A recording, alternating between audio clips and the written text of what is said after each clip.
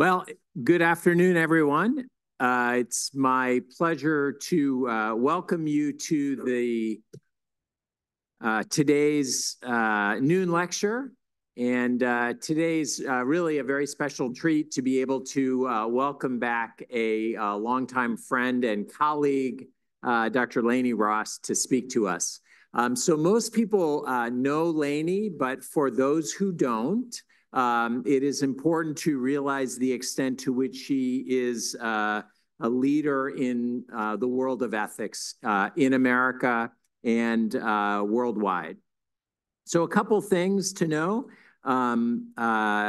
Dr. Ross is the Dean's Professor and Inaugural Chair of the Department of Health, Humanities, and Bioethics, and the Director of the Paul M. Shivey, MD, Center for Bioethics at the University of Rochester School of Medicine and Dentistry. As noted here, she has secondary appointments in pediatrics and philosophy. Lainie has degrees from Princeton as an undergraduate, from the University of Pennsylvania for her medical degree, and a PhD in philosophy from Yale, and was here at the University of Chicago for 28 years, where she was an associate director of the MacLean Center. She ran the ethics consult service for many years, and was the inaugural Carolyn and Matthew Buxbaum Professor here in the MacLean Center. And so Lainie always provides us with really outstanding topics, and it's an absolute pleasure to welcome you back, Lainie. So thank you for being with us.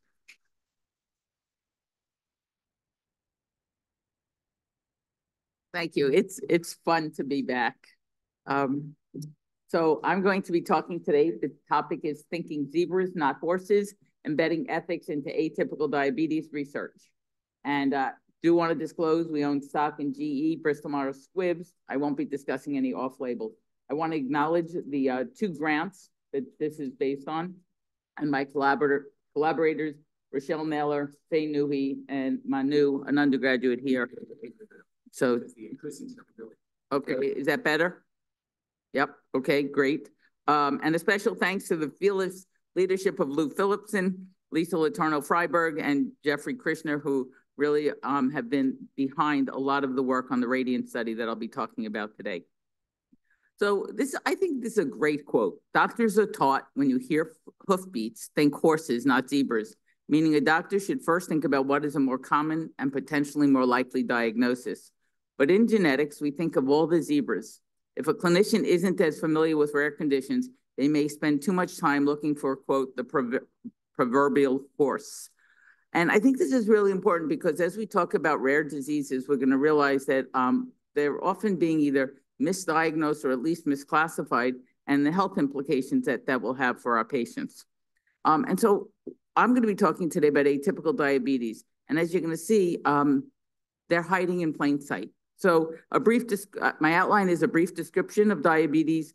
Then I'm going to talk about 2 different qualitative studies that I had the privilege of participating in. I remain working on different parts of these 2 grants. So let me just begin with a brief description by a general pediatrician. I am not a specialist in diabetes.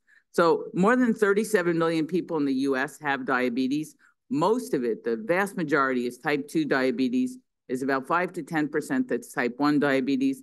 And then there's this atypical diabetes, also known as monogenic diabetes. And there are 2 different types, the neonatal diabetes and then the maturity onset diabetes of the young.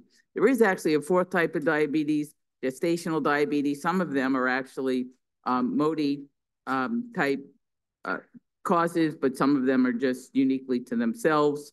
And I'm going to focus on MODY today. So MODY classically represents as non-insulin requiring diabetes in lean individuals under 25 years of age, and it often presents to appear to have an autosomal dominant inheritance. And it's important to diagnose when somebody has MODY and not type 1 or type 2 diabetes because it can impact the treatment plan.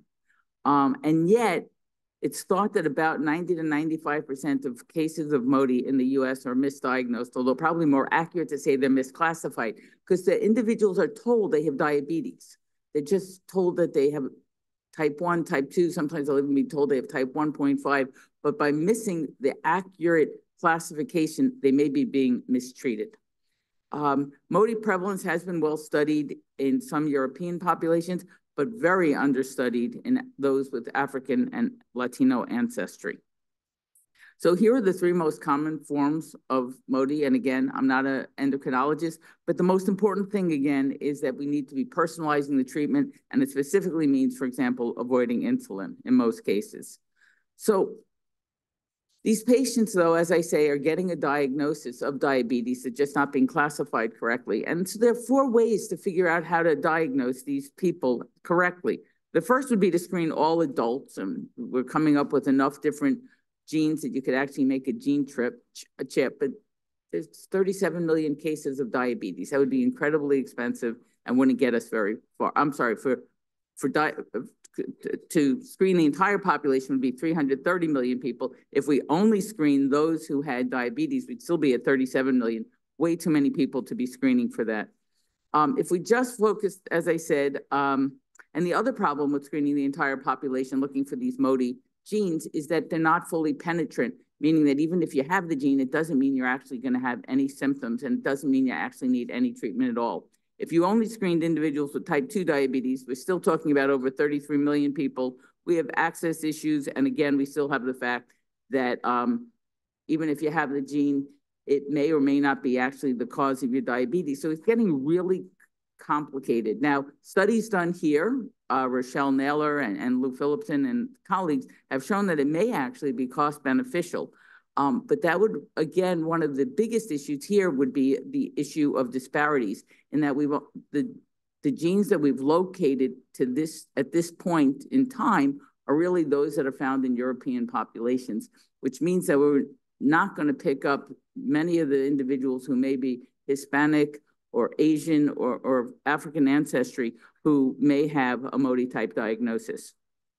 The most important method would be about better education of clinicians. So here's the problem. A patient comes in, you think they have type 2 diabetes, you give them a treatment plan, and they come in 2 months later, and they're not doing better.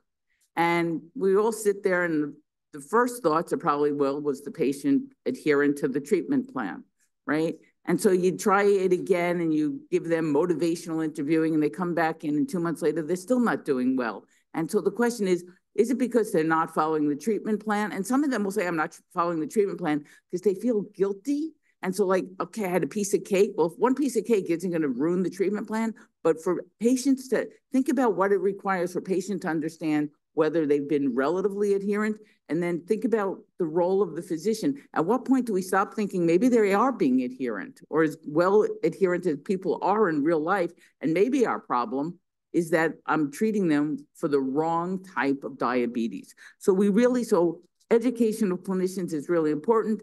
And again, the group here has been doing a lot of work for outreach to try to educate clinicians, both to make sure that the patients are getting the right treatment, but also to make the clinicians aware to be able to refer them for atypical diabetes. And finally, the last is educating the public about what this is. And what you're going to see is that for many of our studies, the individuals who are in the studies are of high health literacy, of high educational status, because in order to question your doctor, are you sure you're treating me for the right type of diabetes? And the answer is, you have type 2 diabetes, I know how to do that. I do that in my sleep. The answer is, but maybe I'm not. Maybe I'm an atypical case. Again, so empowering as well as educating the public, really going to be tricky. So that's what I want to show you is some of the data we're coming at, because I think in the end, it's going to be about the better education of clinicians and the patients. So let me begin by talking about the first study that I want to talk about, which is participant challenges in a monogenic diabetes registry. This paper was published this past year. Faye Newhy was a postdoc working with us. Manu is an undergraduate here. And of course, everybody should know Rochelle Naylor in the Department of Peds and Endocrinology. So the University of Chicago has a large monogenic diabetes registry. And at the time we were starting this study, which was in August of 2022, there were about 4,400 individuals enrolled in the registry, and about a quarter had a known cause of diabetes. And for those with MODY, we had about 499 probands and 333 relatives from 209 unique families. And this is an important point that we'll come back to, because what it says is that only 42% of all probands had at least one family member enrolled in the study. When you think about it, if you have an autosomal dominant cause of diabetes, the best way to find out other people who also have atypical diabetes would be to do cascade testing, right? If you have autosomal dominant, that means your siblings have a 50% chance of having atypical diabetes. It means one of your parents has it, and it means that 50% of your children may have it. So the fact that we have less than half of our probands enrolling anybody else in it means that it's a missed opportunity. And we'll talk about why that missed opportunity is such a big problem. And in fact, the aim of the R01 that Lou had put in focused on ethical issues in enrollment. And so what were the obstacles faced by an individual to enroll in the registry? And what were the obstacles to enroll family members in the registry? So we did semi-structured interviews looking at participants' experiences in navigating the healthcare system before and after receiving a confirmed genetic diagnosis, participants' experience in deciding whether to share or not and with whom to share their MODY genetic test results, and finally, participants' perceptions, expectations, and suggestions towards the registry's framework to support cascade genetic testing. So that was our 3 foci. And our methods, we used qualitative interviews, and we did a thematic analysis using Atlas TI after developing a coding tree. The details, the most important one to look at is basically that you'll see that their ages range from everywhere from the 30s to the 60s and 70s, that many of them prescribed medication before receiving their diagnosis and after, so there was a change in management, so it really is very important to have been able to diagnose these individuals. And we found 6 primary themes as we reviewed these qualitative, very rich interviews, and I just want to focus on 2 for the purpose of this talk today. One is the medical odyssey, and the second is the whole issue of disclosure. So medical odyssey, so most, as I said, have been misclassified. And so here's a typical quote. So it kind of got me thinking. So this is the participant, the patient, right? So it kind of got me thinking about it. And then later I had some routine lab work done, and my fasting blood sugar was a little bit elevated. Not extremely high, but a little bit elevated. And then I went to see a doctor a few months after that to get checked out. And she was the one that kind of said, you don't really fit the profile of type 2. You're not really type 1. So you're somewhere in between. I'm going to call you 1.5. And here's another example of a patient. They claimed I'm type 1. I usually fall into the typical type 1, and they started with insulin after a couple of years. But my antibody was always negative, which is atypical for type 1 diabetes. So I'm feeling just very atypical. So I just kind of read more about diabetes in general, and I read of this form of MODY. The more I read, the more I'm like, hey, that sounds like me. So an incredibly educated participant. Here's another one. I started with Google, but then it went deeper. I went and found some of the different medical articles that were listing the different types, what the gene modifications were like, what the medication recommendations were, and what the long-term consequences or whatever long-term outcomes were. Some of them had higher rates of eye disease, and some of them had rates similar to the general population. So these individuals are really doing their own type of snooping, and they will eventually come across the fact that we have a registry and we have a big website, and we're trying to encourage them to enroll. The physician was sometimes an obstacle for some of these individuals. So rather than necessarily coming to us directly, they might go back to their primary care or their endocrinologist. And here's what one said. First of all, going to your general practitioner, convincing them that you deserve, a referral to the endocrinologist who's going to book you out based on your hemoglobin A1C, which, as these individuals were telling us, sometimes were only slightly elevated. So you're not going to get an appointment for about a year from when you get your appointment, which is what happened to me. So even though this individual realized that he was probably being mistreated because he was being misclassified, took him over a year to be able to get into an endocrinologist who might be able to help. And another said, I'm not going to go pay out of pocket for a specialist who doesn't really seem to be interested in figuring this out. And again, at that point, my hemoglobin A1C was 5.2. So it was like, you're fine.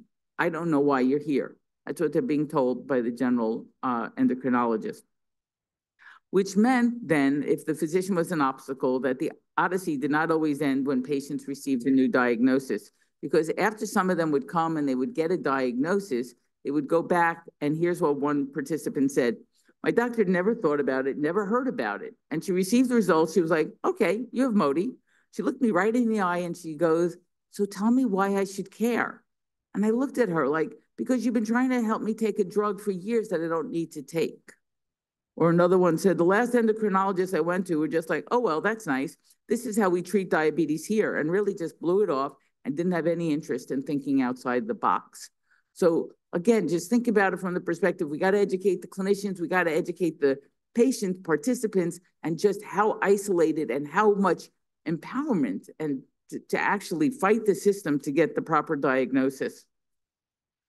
And then want to look at then, so hard enough to tell your doctor that they're mistreating you, then we have to disclose to relatives and try to convince them to get cascade testing. How it works in this country, HIPAA privacy laws, the doctors can't go and call your relatives. They have to inform you and give you enough information to encourage you now to go tell your parents, your siblings, and your own adult children.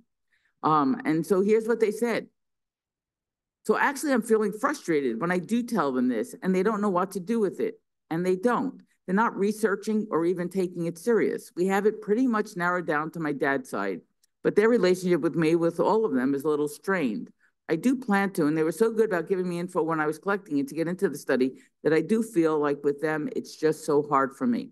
So here was a participant whose family really was giving pushback, and so she really didn't feel comfortable disclosing to further than just some immediate relatives.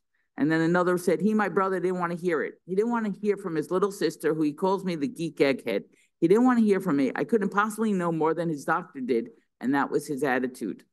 And the third said, there's diabetes in my family. So when I called a relative, a male relative, to say, I found this diagnosis, and I think most likely we probably all have this MODY. And he was like, no, my doctor already told me what I have, and just resistant, right? So their family members are sort of, I trust my doctor's treating me for diabetes, we're done, stop bothering me. So even though these individuals were told they could get testing through our registry free of charge, they weren't willing to come. So what are the similarities and differences of the experience of people with MODY versus all other rare diseases? When you read the rare disease literature, you hear everyone talks of the experience of a diagnostic odyssey. For many, it's about misdiagnosis, where here it's misclassification, but very, very common. And it's problematic, particularly if it leads to unnecessary treatment or the wrong treatment. And then it led to, of course, problems with getting cascade treatment, because we're sort of putting the onus or the burden on the participant to go tell their family. Now, there is some pushback, and in at least some European countries, the clinicians are allowed to bypass the proband and actually go directly to family members. Some family members might like that. Others may feel, wow, if I'm not going to have privacy from my own family, maybe I don't even want to get treated myself. And so that's a very controversial and currently not accepted here in the US. And if I look at Millie Malakar telling her that that's what we were going to do from an IRB protocol, she might not be very happy. So, but it is an interesting question, though, on the flip side, leaving the concerns to making it the burden of the participant. And so what can we do? Well, we can do things. We can give them pieces of paper explaining it. We can offer, if they would come in, to talk to them about why this is so important and things of that sort. But it really is, we have this bottleneck of the fact that it's the proband whose responsibility it is to inform their family members. Second lesson is that the obstacles are both patient and physician-centric. The fact that these patients, as research participants, so going back to their own physicians and not having their physicians believe them or even willing to look up what this atypical diabetes was and how it should be treated. So we have the obstacles that the physicians aren't helping. We have the family not fully embracing it. And you can imagine how difficult, because of the high literacy and the empowerment that these patients have to really experience. And so we're going to have real challenges when we get to individuals of lower health literacy. We're also going to get to real problems in communities that don't necessarily trust clinicians as much, so those who self-identify as racial and ethnic minorities. Problem with our study, it was self-selected. It wasn't a random sample from the registry. And of course, anybody who has the diagnosis of MODY might not be representative of the larger US population living with MODY, given that, as I mentioned earlier, that about 90 to 95% of people with MODY have not been classified as of this time. So what about the person who we think has atypical diabetes because they're not acting like somebody typically would with type 1 or type 2, but they don't have a known monogenic variant? So for that, Lou Phillipson and a group of us here at University of Chicago, as well as at collaborating institutions, started the Rare and Atypical Diabetes Network known as RADIANT, which is a network of academic health centers across the United States that aims to discover and define rare and atypical forms of diabetes by conducting both genotyping and non-genetic deep phenotyping. And so RADIANT was the name of a large U grant that we're in the process of trying to get a renewal. And here was the incredibly complicated protocol that we followed in order to be able to identify people who didn't seem to have type 1 or type 2, didn't have a MODY genetic diagnosis, but we still thought they were probably atypical. They could probably be explained by some Mendelian genes if we could only locate it. And this was all described, as you can see, in an article not written by me, explaining the whole protocol. And you can, so there are 3 stages. It goes through adjudication. There are a lot of people trying to figure out what these new genetic variants might be. RADIANT also has policies about what information it's going to return to participants. And that's become much more popular since probably in the last 20 years. We used to just get research results and we'd publish it and we never actually say anything back to our participants, our informants. And there's been a big shift, a lot of it pushed by patient advocacy groups, some of it even being pushed by the fact that NIH is paying for a lot of it. And if it's our federal dollars, why aren't we sharing it more widely? And so RADIANT decided that it was going to return results. It's in stage 1, it returns autoantibody results, which is very important, right? Because you usually have positive autoantibodies in type 1. Stage 2 is for genomic information, and we're going to return all identified genes associated with diabetes. We're going to exclude variants of unknown significance, which becomes very important from a disparities perspective.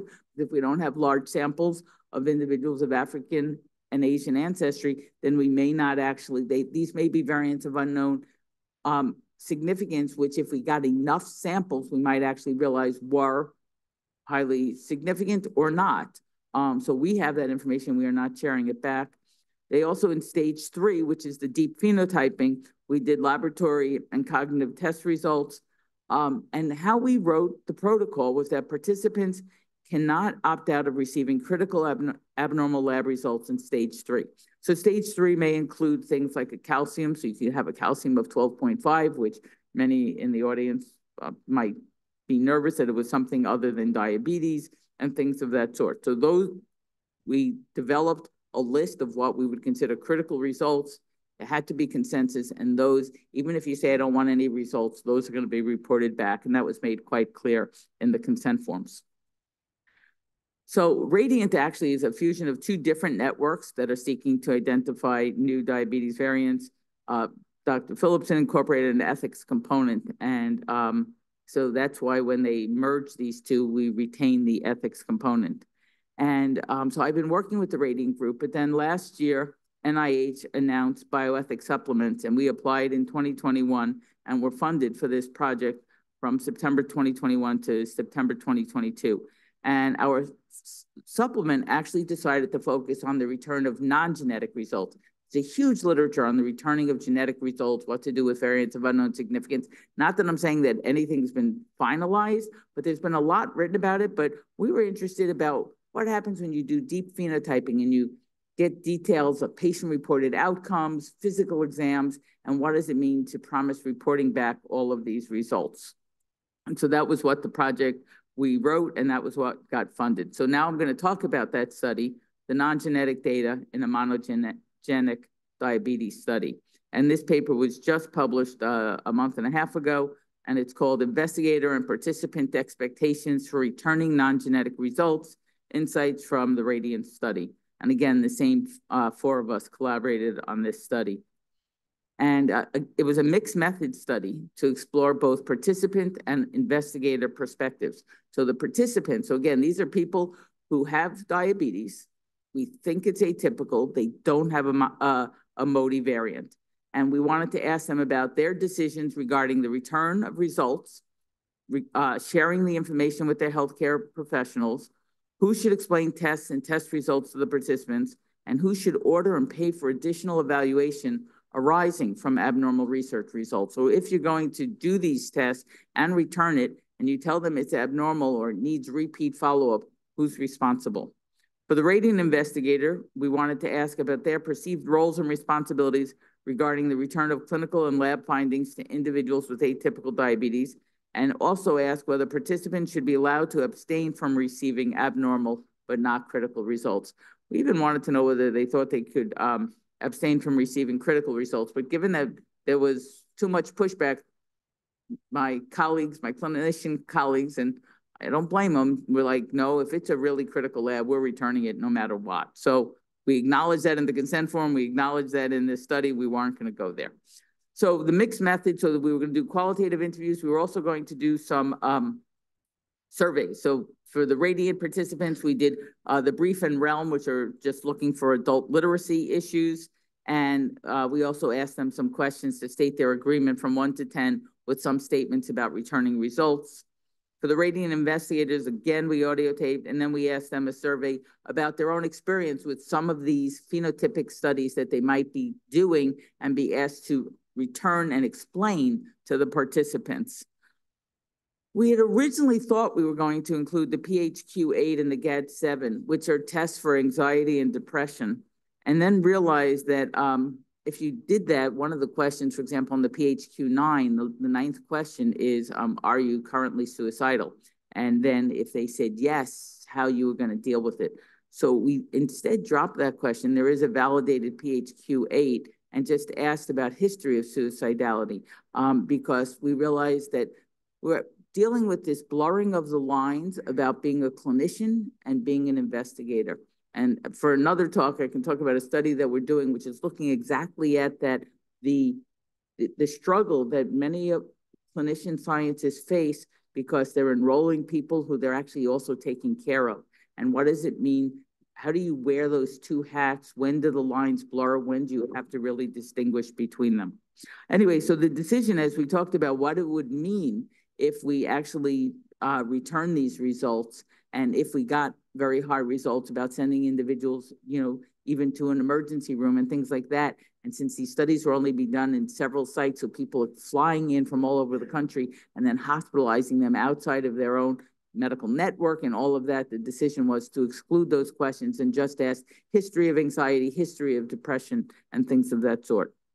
We got IRB approval for our project.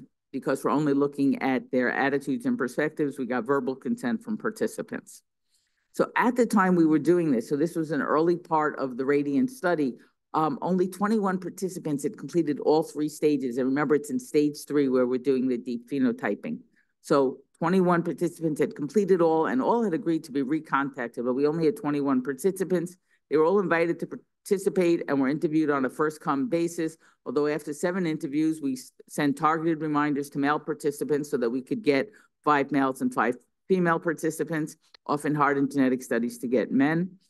We did 10 participant interviews were conducted, and they lasted about 60 to 100 minutes. And all, though, had agreed that they had wanted to receive all results. So there wasn't a lot of diversity in that. And again, these are very educated, health literate individuals. We're not surprised by that. But at the time that our study, only 1 had actually received an abnormal result. Here's what our participants look like. As you can see, their age range from the 30s to the 70s. You can see that all of them had at least some college with, I think it was 70% having at least a graduate degree. And the brief out of 20, the lowest score was a 17, showing again high literacy, and the realm with a high of 66, the low was a 65. So an incredibly highly educated group. And here, when we asked them about their attitude about return of results and what the investigator responsibilities are, what you can see is that the statement results from this study that pertain to medical conditions other than diabetes are helpful. And of course, they are highly, highly saying yes. If you look at the bottom, what they don't agree with, research results about medical conditions other than diabetes should not be shared because I did not sign up for things unrelated to diabetes. Basically, they wanted everything. They wanted to know not just about their diabetes, but if you found something else, please tell me. Our investigators, we collected very little demographics because there were only 13 clinicians involved in the whole Radiant doing the Part 3 physical, and we felt that getting any information other than that they were an investigator would identify them because there were very few females, for example, very few who were non-European ancestry. We were able to get of the 13, one was excluded because a team member, so it left us with 12 and 6 women and 4 men agreed to participate. And what you can see in the laboratory tests and clinical practice, many of the conditions were things that they frequently ordered so that they had a high comfort level. And in the deep phenotyping, when asked about specific parts of the physical exam, again, most of them had performed those, although only half continually performed the fundoscopic exam, and very few had actually been performing cognitive testing or using the PHQ or GAD-7 in their clinical practice. And their confidence, not surprisingly, correlated with how often they're actually still using those type of phenotyping studies that they did. We asked them about their attitude about the return of the results. And here what you can see is that the strongly agree, over 90% said it is the responsibility of the participant and the healthcare professional to act or not act on research results, even if I disagree. So here they were really saying, as a researcher, I got it. If they don't want to do something, I tell them, I can try to encourage them to do it, but in the end, it's their decision, right? But then you can look at the bottom again, you can see that 0% agreed with the statement, research results should not be shared if the participant does not have access to a healthcare participant. And what we were getting at here is, so you return these results and you're not going to do anything because you're in a research study, but they don't have health insurance. So how are they going to pay for the follow-up care? They were all adamant. These individuals need to have that information. They get to figure out how they're going to deal with it. And they also were 100% in agreement. All research participants should be required to have health insurance in case of an abnormal result. They said no, 100% disagreed. They don't have health insurance. There's still other ways that they can seek out health care, even if it went beyond the study. So very much wanting to give autonomy to the participants. And then we did, so that was what they wrote on these scales. And then we had interviews with them and really pushed them on some of those themes as well. And for the purpose of this talk, these are the sub-themes that I'm going to talk about. Since I'm going to go through each of them, not going to read them out loud. So again, hearing about the experience of being diagnosed with atypical diabetes. It's going to sound very similar. You know, my doctor expressed surprise because my body type is not what they typically think for diabetes. So there wasn't much more than, how do we manage it? And one said, just before I turned 60, my A1C turned up 6.1. And at that point, the doctor diagnosed me as type 2. And so another few years down the road was when I had DKA at 64, which made the doctor say, this doesn't sound like type 2 anymore. And so that's how they got their diagnosis of being an atypical diabetes. Their motivation for participating, one of them was clearly, it was going for improving their own diagnosis. Yeah, I want to get to the bottom of my diabetes and see what I have because it doesn't fall into any category. So that's what I wanted, was just to get some answers on what I have. And another said, for me, it's to hopefully understand better the cause for my glucose intolerance, my diabetes, if there are better methods to treat it and how common it is. So one of the motivations is clearly, this is about me. I want to improve my own diagnosis. But they also were clear that they wanted to advance science. One of my endocrinologists, actually, they couldn't explain how this had developed so rapidly. They just said, would you be interested? And they explained that it might not explain mine or that it's just background research information. I said, sure, why not? So sounding very altruistic there. And another was, well, this study, the objective I hope to gain wouldn't benefit myself. It's really just the kind of the information that can be gathered and utilized for future and for anyone else that might have the same type of symptoms that I might have. So understanding I might not get a diagnosis, but this may help people down the road. Some of them talked about those people maybe even being their own children or grandchildren. So one of them saying, you know, a better understanding of why people like me get diabetes. I don't know that I'll have the understanding, but the medical community hopefully will help my son or my grandkids get it. So it'll be more proactive. Or another said, oh, it's just I have a personal wish. I'd love to figure out what's going on. I'd like to know if I'm going to pass this along and what signs to look for, but I also look at the greater good. You know, if you can learn something from me that would benefit the population at large or even people that are future diabetic, hopefully that comes in handy. And finally, another one said, as time went on, I realized that I was feeling very positive about something good coming out of something so bewildering and kind of scary. And that would be to help someone else down the line, someone I'll probably never know or meet. So there was a real strain of just pure altruism. About receiving genetic results, they all agreed that they wanted all results that were being offered. In fact, all participants had also selected to send it not only to themselves, but to their primary care doc, except for one who was concerned about privacy issues and said, I wanted the results to come to me. And then I could choose on my own outside of the study to give results to my physicians. The study is potentially collecting my genome information. And you know, you could be denied insured health insurance or life insurance or something like that. So I wanted to know what the protections were. So here was somebody who wanted to have total control and decide who he was going to share this information with. And this is a theme that comes up in many of the research that I do. I think that surprises some of us as clinicians how much our patients and our research participants don't want to necessarily tell us everything. They go to different hospitals to have privacy about one health condition that they might have. They pay out of pocket because they don't want somebody to know that they're seeing a certain type of clinician, et cetera, et cetera. So about receiving abnormal results, remember, we only had one case so far of somebody receiving an abnormal result, and that turned out to be a spurious result. So we really don't have a lot of good qualitative details on it. And so the only one we had was, so one of my results came back sky high, through the roof. I received a call from the doctor letting me know, like asking if I was okay, and just letting me know of the high results and asking if I could go ahead and get my labs done again just to make sure everything was okay and that it was just an error. I have to tell you that was not paid for by the Radiant study. It was done by the privacy of his own doctor. So what is this difference in responsibility in the clinical and research settings? So there is some patient understanding of this blurry line of when they, between research and clinical practice, and including some who actually the researcher was actually their private primary endocrinologist as well. But here is how one understood this blurry line. I think there's an obligation to make sure that the person has the opportunity to know that information and to provide ways of giving clinical care.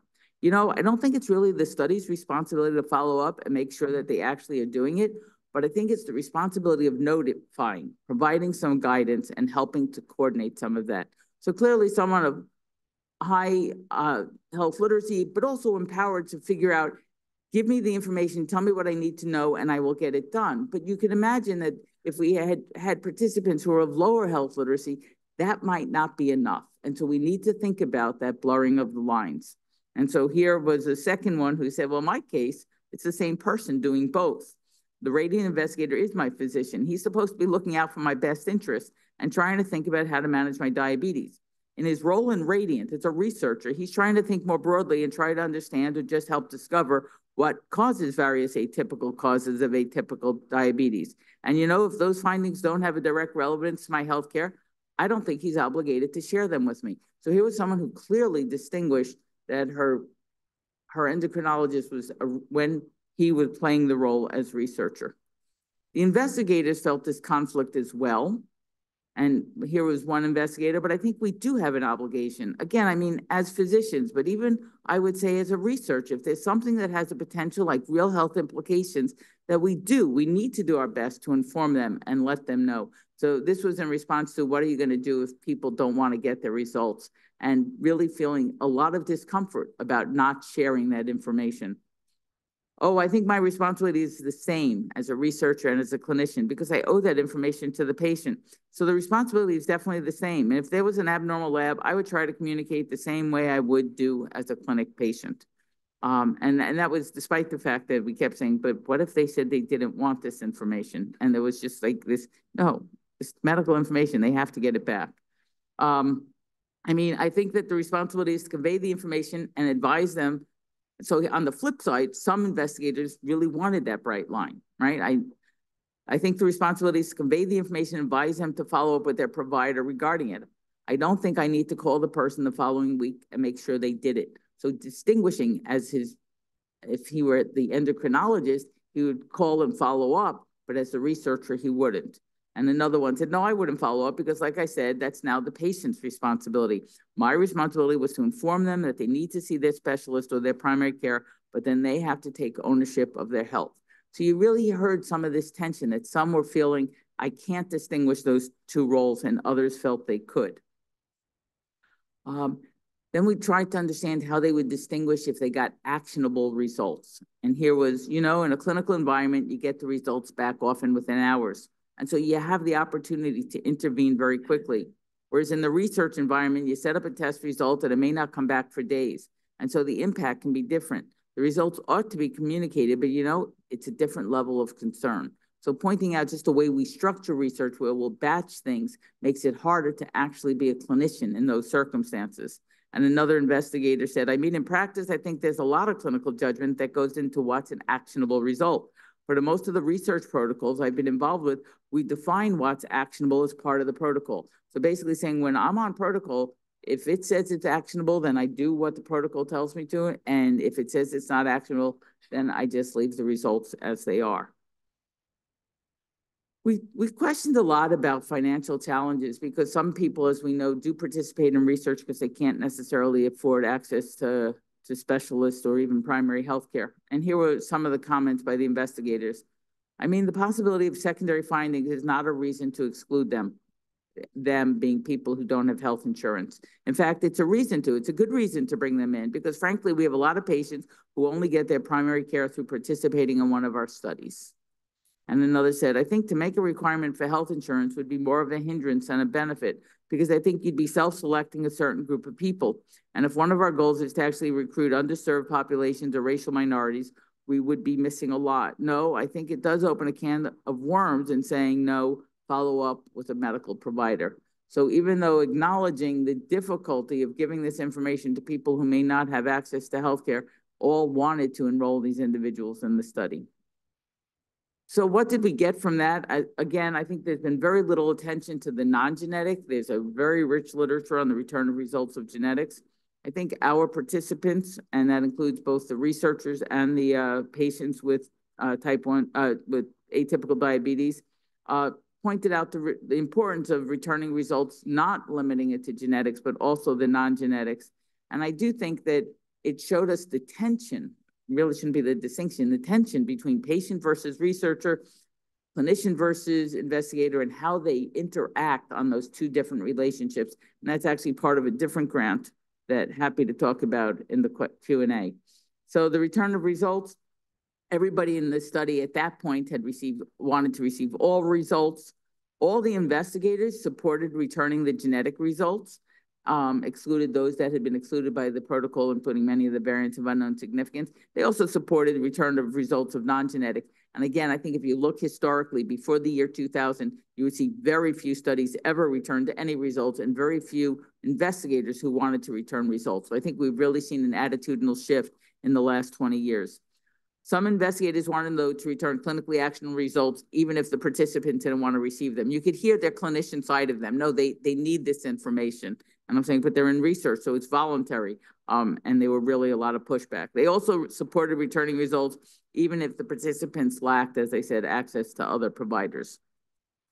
And that this whole blurring becomes very difficult. And so you hear it from both sides, and then you wonder, so everyone likes to talk about the therapeutic misconception that our patients are misunderstanding the difference. I think there's also the therapeutic misconception even within the clinician investigator as well. And that to me is a really important issue because it's one of those questions I don't know that we're really training our clinician scientists about. So this other project actually is trying to understand what type of ethics training clinician scientists would like in order to be more effective as both clinicians and researchers and when they wear both hats. So the limitations of this study, the RADIANT, just like the R01 that I described was, well, this one we did it very early, so we didn't have a lot of participants, and all of the ones who had participated were very high literacy, and at that point, we had only had one result returned. We are planning to return abnormal cognitive results, which may create even greater challenges, but that none of them had been abnormal at the time. So we don't have any sort of qualitative or quantitative data to look at for that. Again, many individuals with atypical diabetes are either not identified or misclassified, but I've been trying to emphasize just how much health literacy it requires on the participant patient side, that I really think that's going to be a severe limitation unless we figure out ways of really engaging with clinicians who take care of people of lower health literacy and really convincing them to enroll their participants, their patients in their studies.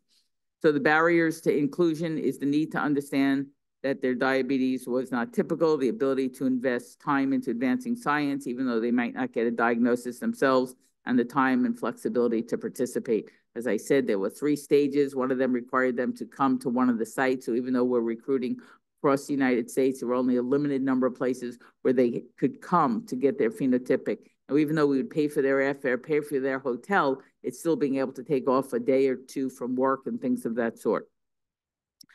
So what does the Radiant Supplement highlight? That when clinicians and researchers were historically hesitant to return the research results, there has been this shift.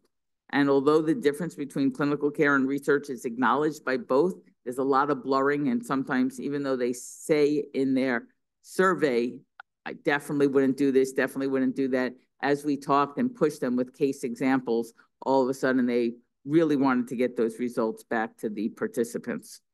So again, I want to end where I began by acknowledging the funding organizations, the NIH, and these 2 different grants, and all of my atypical diabetes collaborators. And at this point, I'll take questions. Thank you.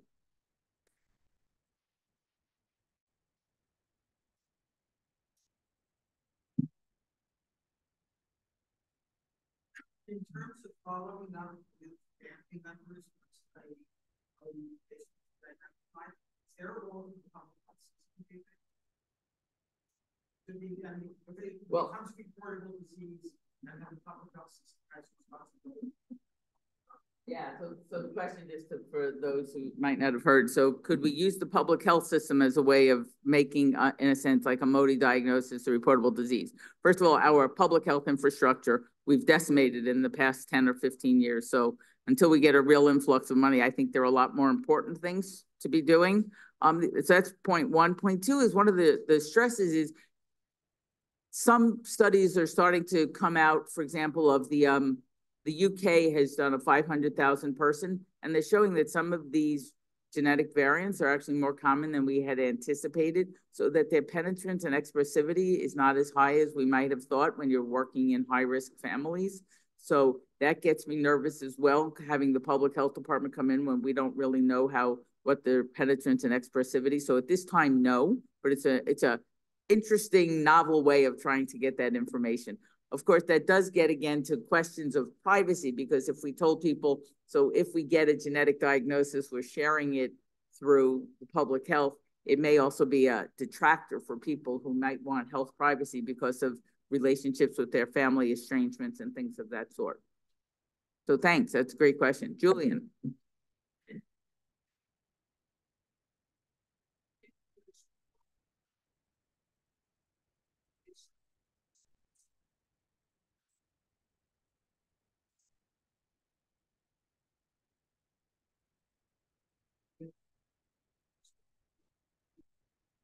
Yeah, so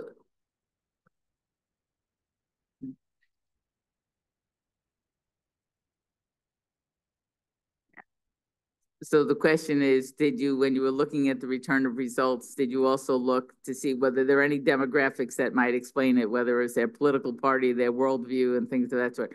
No, we didn't. We didn't. It's an interesting question. I think, though, that in all fairness, the shift has been almost complete. I mean, you really go in 2000, nobody's returning results. And in 2024, we're returning results in the research realm. And let's look in the clinical realm. We went in 2000, where if you wanted to get your medical records, you had to either pay for them or you could send it to another doctor, but you couldn't get access to your results. And today we have open charts, and sometimes our patients are getting their lab results before we do. So I think that whole shift of patient owning their own access to their own data is sort of like a fait accompli. I would be surprised. We might see some slight differences, but it's a very high consensus at this point. Mike. Standing presentation. I think embedded in this are several things. It's not only that we lack public health infrastructure, the insurance carriers are concerned. They are dying that impact for individuals with payment. If though there are insurance carriers who never covered the nutrition product, medical necessity, we have to have Supreme Court decisions on who's, quote, not lack or essential. I think the critical thing to do is to be aware of these barriers. But my real concern is Jeff Roscoe, an internal child health, is out there saying all children with special health care needs should receive the best of genomic and genetic medicine. That creates another level of stress and things. And what would you suggest so that as we use the power of genomics to advance care that matters and participation in medical partnerships, what do we do about both the inequities and the craziness the system is at? All right, so for those on Zoom, 2 questions. The first is the inequities that are really created by our current insurance, and that there are many parts of treatment, particularly for individuals with rare diseases, that may not be covered, or we need to go and get pre-approvals and things of that sort, and all the complexities of that, which is unique to the United States, given that we don't have a national health insurance. And the second question was the Maternal Child Health Bureau wanting to really have genomic testing of all individuals with special needs to try to figure out what the underlying basis is, so hopefully that we can advance the therapies. And the inequities that leads to, because we're putting all of our, in a sense, all of our eggs in one basket, that we're gonna understand it through genetics, sort of what Mike is really saying, and ignoring the fact that so much of, even in a rare disease, is the environment and all of the psychosocial factors that come into a disease.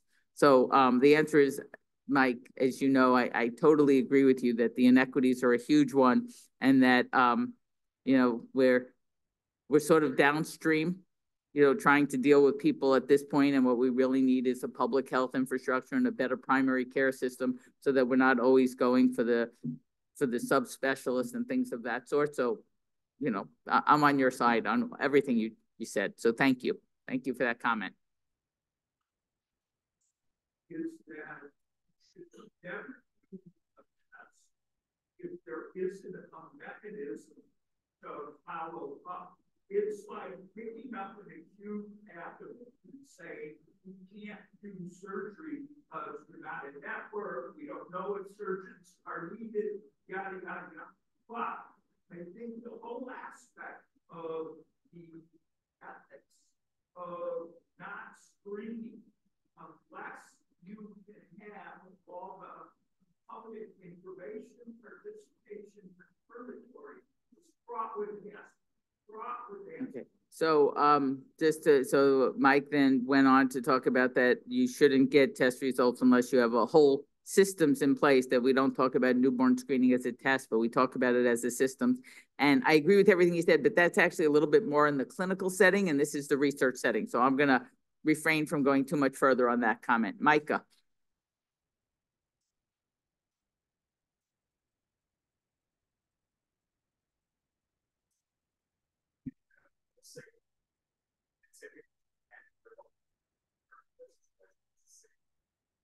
Think about the different results. Have access to what are the downsides?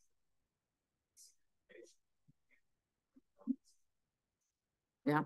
So Micah asked the important question, returning the results if we're not even sure what is noise and what is clinically significant and that was why, for example, in the Radiant, we spent so much time agreeing on what we were going to call critical results, what were going to be considered within normal limits.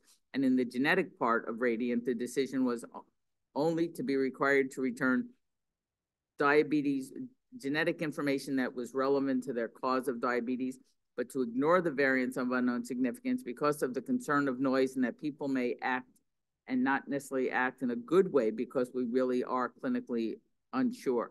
Now, some people might push back and say, why not let the participant be involved in that ambiguity, that uncertainty, and just engage them in that? And again, it gets down to, is there a difference in what you would do clinically and what would you do in the research realm? So it's a tough line.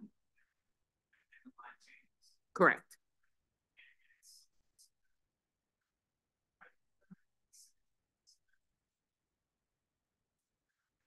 Right. So the point that Mike is bringing up is that the tension between the roles of clinician, investigator, participant, patient, each of them may have different thresholds for uncertainty, for ambiguity, and how they interact. And sometimes you'll get congruity in that they both have similar attitudes, and sometimes you don't. And how do you deal with that? And that's why the whole notion of what we call translational bioethics, that notion of thinking about these issues and how do we approach it. And again, that's just from the clinician side. We then also have to figure out how are we going to educate our patients who will be, in a sense, participants. And, you know, as Julian would like every patient to be a research participant and every research participant to be a patient. But to really do that right requires a lot of education and helping people understand what that really means. And I don't think we've come close to that. Peter. So thanks. This is great. I'm really struck by the several quotes from patients or family members who said, I go to my doctor and say, I have Modi, and they're like, so what? And so it does seem to me that it seems as though it's almost more than disclosure of results to patients. It's disclosure of results and a handbook for their doctors about what to do with these results. So I mean, it's a great point. So Peter brings up, you know, these patients, they go to the docs, they say, I have Modi, and the doc says, so what? And what are they supposed to do? Some of them literally bring in reams of paper.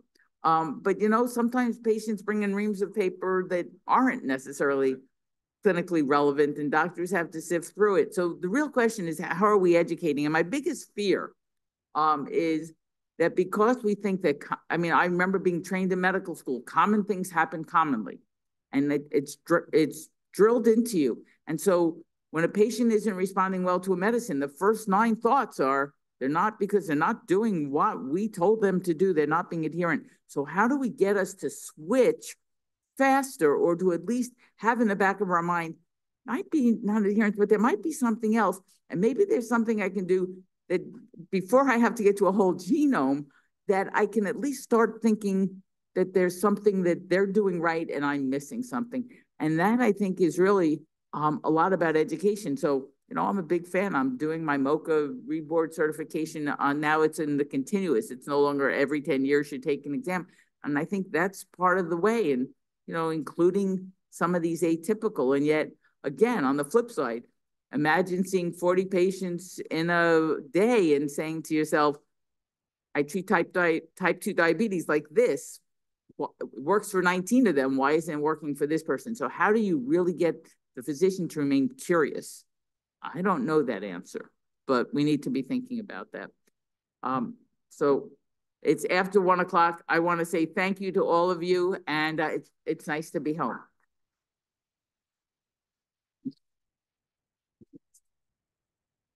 Well, I'm like the fellows, and really anyone who wants to come and sit in the first 3 rows and spend a few more minutes with